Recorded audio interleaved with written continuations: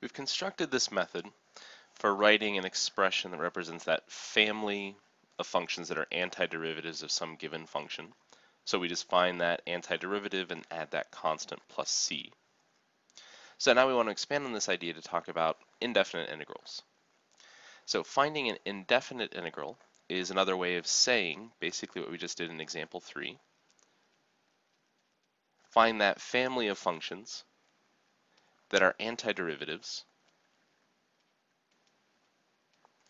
of f of x, or of that given function. So that takes quite a lot of words to say what we can put a little bit more simply by just saying find the indefinite integral, or to represent that symbolically, we would use this elongated s, which is the integral symbol. So this would be read as integrate a function f of x with respect to x. So that integral symbol means integrate, or find the antiderivative of,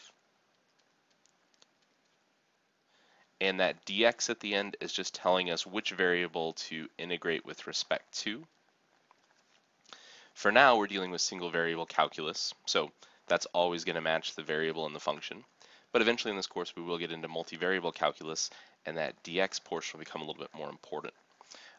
It's also going to play a role when we get into some of the integration techniques a little bit later. So we have some different formulas that can be helpful for giving us quick methods, for integrating different types of functions.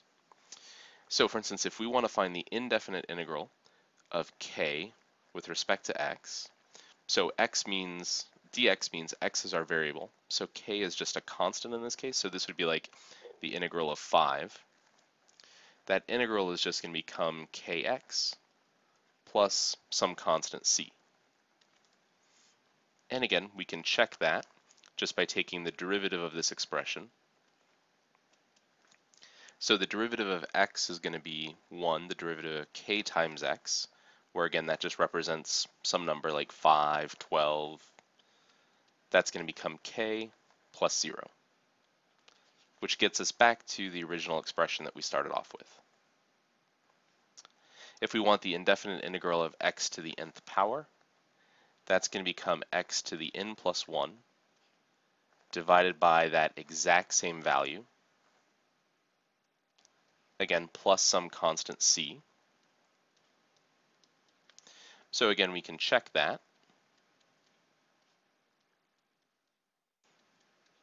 To see that we end up with x to the n that we started off with. So the power rule says this exponent will come down as a factor in front. And then our original exponent will get reduced by 1. And we'll divide by that exact same value up front. Oh no, I'm sorry. That n plus 1 just carries over from the original expression. So then n plus 1 over n plus 1 cancels. The derivative of c is 0. So we get x to the n plus 1 minus 1, or just x to the n power, which again is what we started off with. The integral of e to the x will just be e to the x plus c.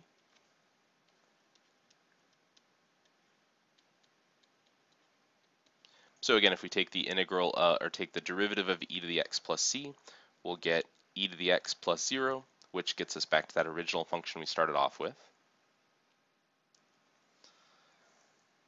The integral of 1 over x, which what we want to pay attention to is that this could be rewritten as the integral of x to the negative first power dx. So if we have 1 over x, or x to the negative first power, that indefinite integral will be the natural log of the absolute value of x plus c. So checking this, we would have the derivative of the natural log of the absolute value of x plus c, which takes a little bit of theory to explain, but is really essentially the same thing as finding the derivative of the natural log of x without those absolute value bars, plus c. The derivative of the natural log of x is 1 over x, derivative c is 0, so we get back to that original function.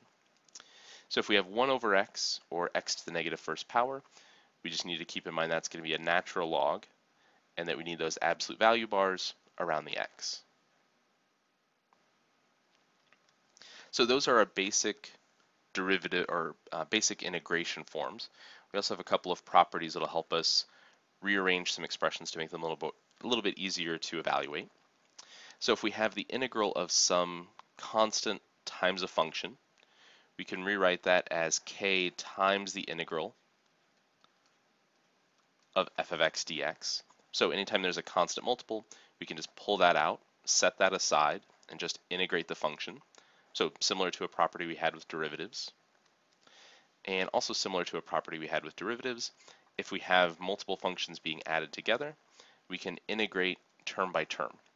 So we could rewrite this as the integral of f of x dx, and whether that's plus or minus in the middle, the integral of g of x dx. So we can break some more complicated expressions down to make them a little more manageable. So we can integrate term by term, we can ignore any constant multiples and just look at integrating that function by itself. And then use any of those shortcuts we've established here to find integrals directly.